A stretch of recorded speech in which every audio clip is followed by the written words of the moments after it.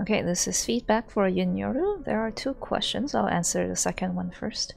The second question was about the shadows on the skin. I'm not sure how to describe it, she says, or he says, but the colors look a bit off. It looks okay from afar, but when upon closer inspection, the cool greenish shadows seem to give the characters almost an inhuman quality. Could I get some feedback on how to choose colors for the shadows and how to make shadows on skin realistic? So you already did a great job by creating the radiance that is usually on skin, even when the lighting requires a very dull, muddy color for the shadow, by adding this band of orange at the edges of the shadow and highlights, and using a varied selection of colors like the much brighter saturated orangey color for the slight shadows that's on the highlights side facing the light, compared to the actual shadows reflecting the very cool color green environments that you have. In this case, it's easy to zoom in and then think the color that you're using is really muddy or looks inhuman, because once you zoom in, you don't see the rest of the environment. Your eyes perceive only this, and then your intuition inevitably reverts back to, I can probably make this warmer and look nicer by adding more warm colors to it. And the more you do this, the more you deviate from the original color setting that you have for it. I think the skin looks fine. Like, you could paint a lot more if you want, just like how you could paint basically every picture a lot more if you want. But I think the biggest problem that might give you the illusion that this is a bad color to use for skin, despite it making sense, is that you gave the art a very good dichotomy of warm highlights and cool shadows, but you didn't do that for the line art, at least not much. And so there is a really strong contrast between the warm line art and the cool shadow of the arm. Instead of having, let's say I get rid of this line art here, I'm just gonna get rid of the line art for like his whole arm and everything around it.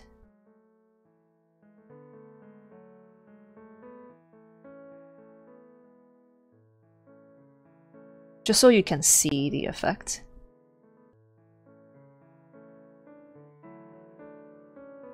I'm trying to do enough so that I can crop this area, ignore the rest of the painting, and have you sort of feel the impact.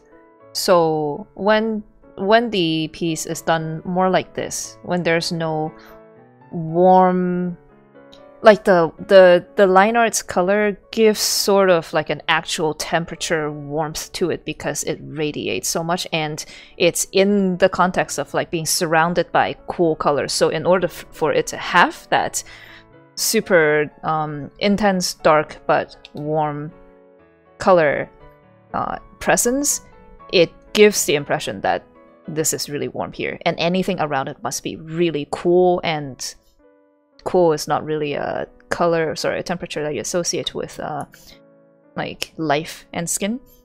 But without it, immediately I feel like the contrast is not as stark. It makes sense how this color impacts this color, and especially with this giving context to where the light is coming from and how the skin color is in illumination, it removes any doubts that this is skin belonging somebody who is alive. Even if, say, there is no highlights, for example, if his whole arm is in shadow, covered up by his body due to the light environment, it still doesn't it still does not feel like it's a problematic shadow choice or like improper shadow choice. When you look from afar, you can tell that the light makes sense relatively. The color that you choose here has some peach to it, and this sort of peach is the default sort of light color skin tone, and just by that little comparison, that's enough for people to infer what it is and get the feeling that whatever warmth there is here, it belongs to the life of the character that's being drawn. So it's these kinds of little things. I think the reason why maybe you left the line arts as is because there is this sort of trend to draw, not trend, but like there's this way to paint. It's a painting style that does not really have line art to it, but there's this way to paint where you add these little bits of very intense warm colors in the shadows. Let me see if I can replicate it.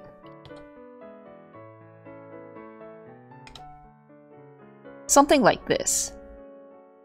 Right, you might have seen this painting style, and what this does is it adds those saturation and warmth, hints of warmth in like overwhelmingly cool or desaturated areas to maintain sort of like a coherent look or temperature to the entire piece.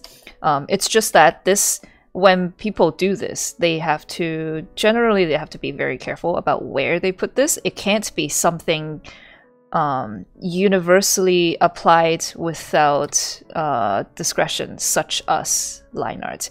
Because in this case, even if I choose to draw it in a line art manner, I would probably only put it in some places and not others. Rather have it be all along the line arts. I would choose where it is allowed to exist without it having negative impact to the piece, such as making you feel like what correct colors you chose for the shadows is wrong. So I think this might be the kind of thing that makes you want to have this kind of leave this kind of warm line art into the piece, and just understanding the origin of this look and the original intention of this look will help you sort of apply it to your own piece with reason, without it working against you. So maybe, hopefully that would help you understand that, like, what to think, how to think about whether or not to trust your intuition about color temperature or not. And the second question is the main issue, which is incongruity of the entire drawing. It feels as if the character and the background don't really mesh together. The question says, it looks like I took a cutout of the character and pasted it onto the background, and even with a bunch of filters and overlays doesn't help. I also see this with individual parts of the character. So for example, shirt, pants, skin, but to a lesser extent. Do you have any advice on making drawings look more cohesive, like everything all fits together in one piece? So there are two things that I want to bring up. The major thing, the biggest thing is, well, the more general thing is the difference between the art style of the background and the foreground. So it's normal to have a difference in polish in concept art and illustrations, painting. It helps focus your attention, but not. It's usually done in a very gradiented way, where the transition from detailed and polished to less polished is gradual. Just like how when you get your viewers in your vision, you see something very in focus in front of you, and gradually the attention sort of melts away and you can't quite see things in your peripherals. This change is gradual, and so it has to be the case in painting as well. And that's not the case here, because the separation is very clear. The foreground is painted and the background is not. The background is fully textured and the edges are unclear. It uses shapes and forms and texture and saturation and value and stuff to distinguish, or like to give an idea what the texture is emulating is, Whereas for the foreground, you painted everything meticulously. That sets the foreground and background apart by a lot. And then even usually there is some point of contact. It could be by proximity. The character is in focus, and so things close to him should also be in focus. The point of contact could also be, say, the character is standing on the ground, and that ground is where he is connected to the background. And by relation, because the character touches the background here, that this part should be in focus as well. That's also not present. So it's important to pick a style that allows you to paint to your greatest ability without making you committed to the same kind of impossible polish for something like a million leaves in the background. If anything, using a brush that has more defined shape, say instead of a leaf brush that looks like this with slight opacity changes which makes it blurry, you have a leaf brush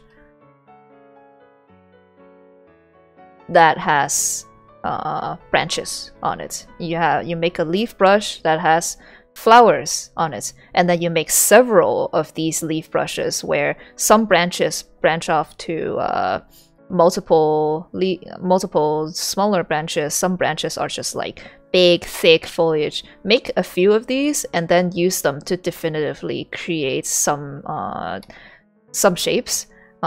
In this case, I think I would do something like very clear defined shapes of leaves, not in black, but probably in a different color, just like this. Let's see.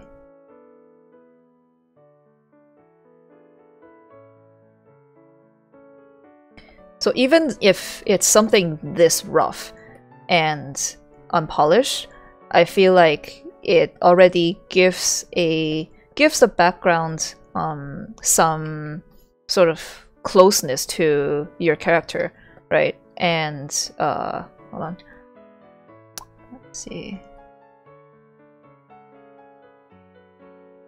if I can make it a little brighter.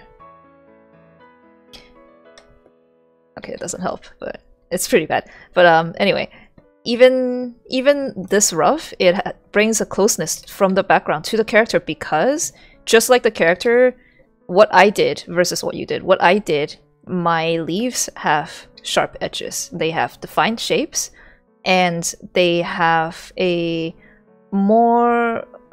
clearer dichotomy between light and shadow, which is a similar take to your character. And having this sort of bridge from your character, the character being in focus, the background being in focus, and then the background being out of focus, helps tie your picture together a lot. So maybe this kind of having this kind of brushes here and there. Same thing with the ground. Like you can have you don't really need to draw all of the dirt and so on and so forth. Just have some levels of color, and then have little shadows of like rocks or unevenness that are on the ground.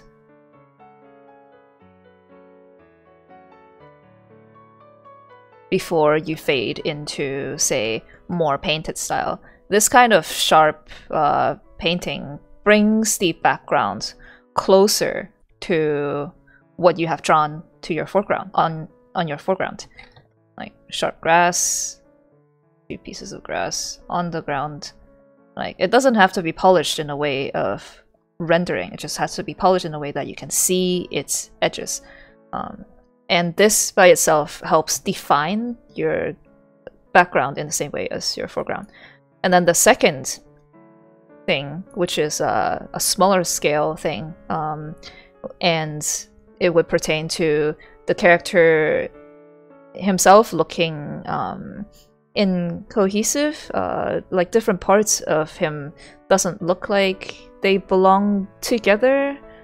or looks like a cardboard cutout pieces put together, and that has to do with lighting. So in terms of what I talked about before, I unified the foreground and the background with texture. I take whatever texture that's in front, which is sharp edges, and apply it in some way to the background.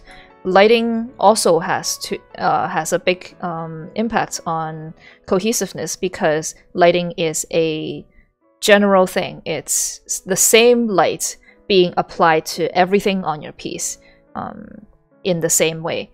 Especially one object, even if it's made of a lot of different things, if you can't apply that lighting in a way that makes the viewer think this lighting is falling on this object that is whole, if you make some mistake that gives the viewer the idea that, okay, this head exists in this light space while his hair exists in another. That's what makes something look less believable. And so that would be the shapes of the lights and shadows being cast. I think you did a good job with the separation of the highlights and shadows. I think you could do more and be more bold in putting more things in shadows. One thing that is a big problem that we inherit from like a more anime style is that we don't think much about environmental lighting. We think a lot more about like, okay, how do I shade this tiny fold, or how do I shade this immaculate hair? We don't think about the light, say, cutting my entire body in half because my body is a cylinder sort of shape. So we feel compelled to add more highlights to places, even if it makes more sense for the entire figure to be in shadow. So in this case, I think it could be something like this. So his arm is behind. Okay, he is standing here. Light is coming from his right. It hits his right half of the body. If his left arm is straight down from him, his body blocks the light, and so there should be no light on his arm. Maybe he's leaning a little bit forward with his arm, holding his sword, in which case then only the bottom parts of the hand should be in light. And even then, I think with the direction of the light, you did the right thing by having only this little bit being in highlights down here.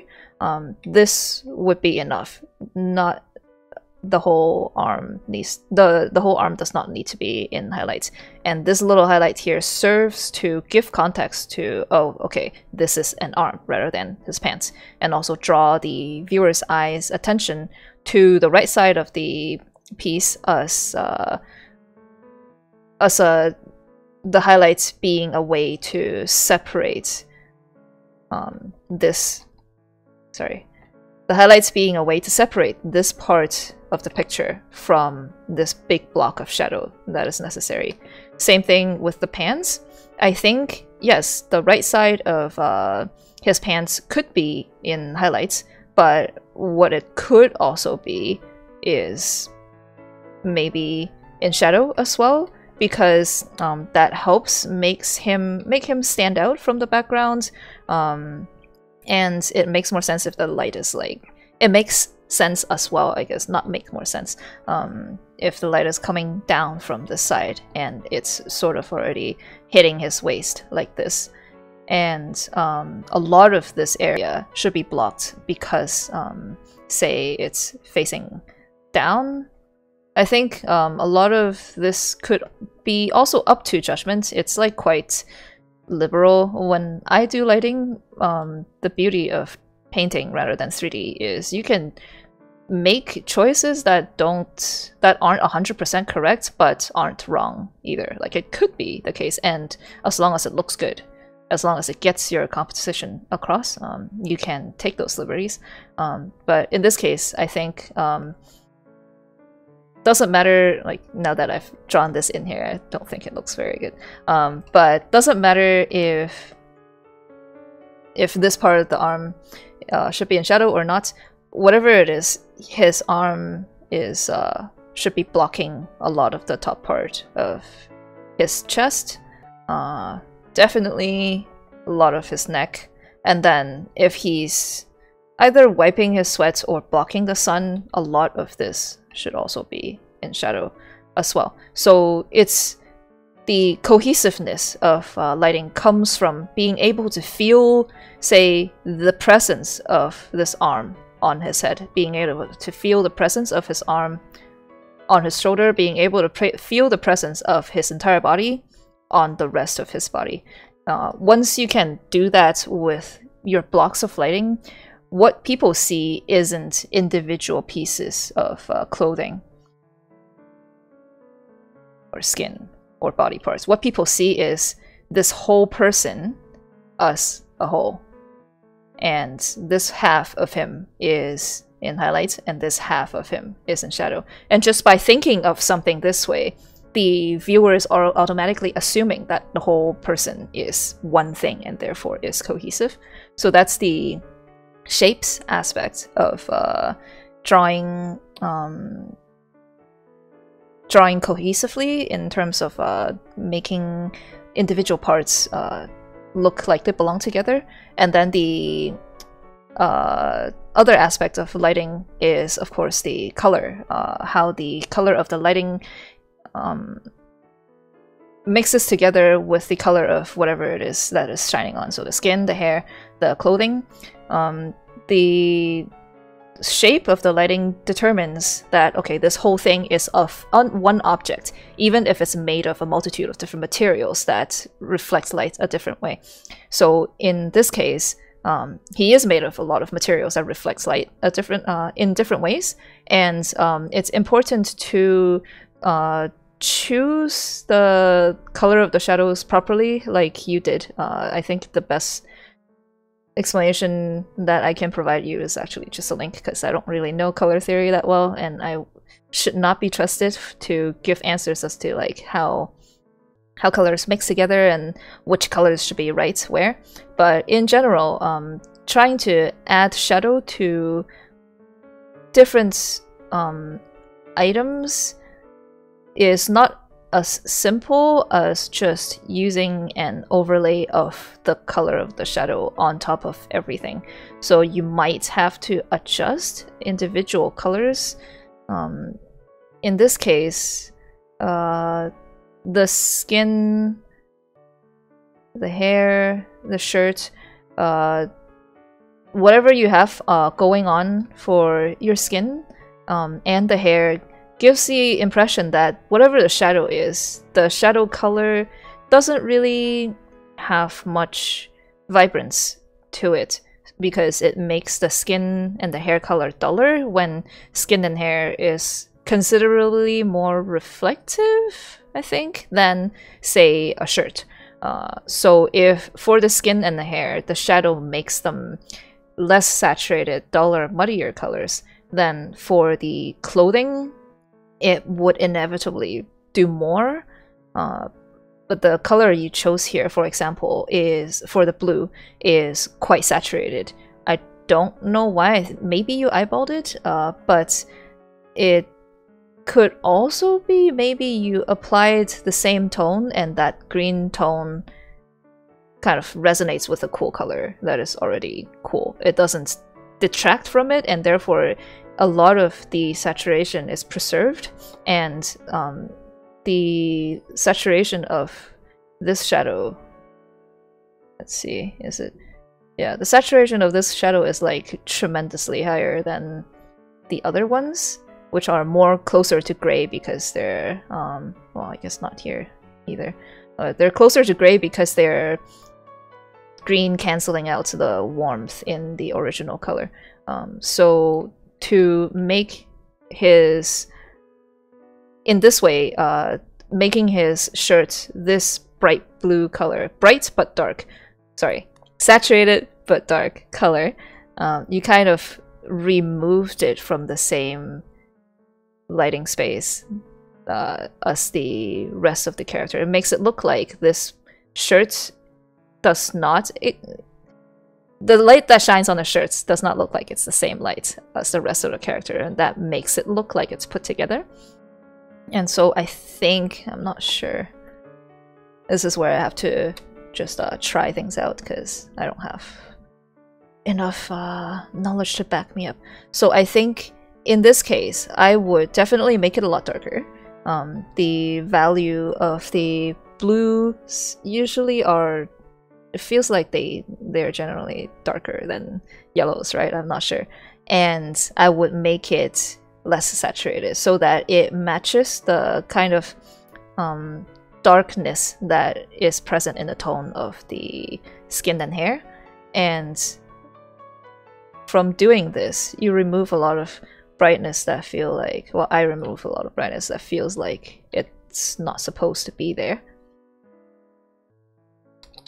And so when I look at the shadow side of him, I can think, okay, this green color, this gray, this absolute gray, is peach in comparison to this shirt on him, which looks to be blue, even though it's also very gray.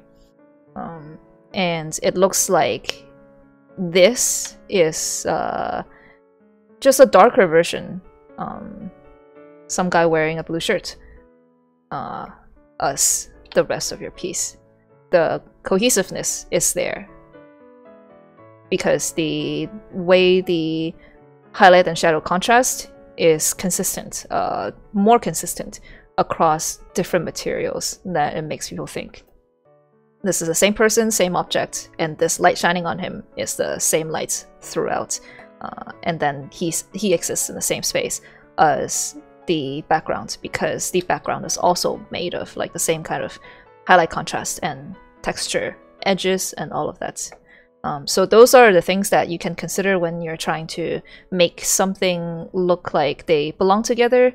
You've already done the rest really well, like painting in a way that is consistent across the character. Like he paints your brush strokes and your treatment of lighting and stuff, the texture that you like to paint with, they're cohesive and consistent across the character, and being able to shape your blocks of shadows properly, sorry, not properly, consistently, and being able to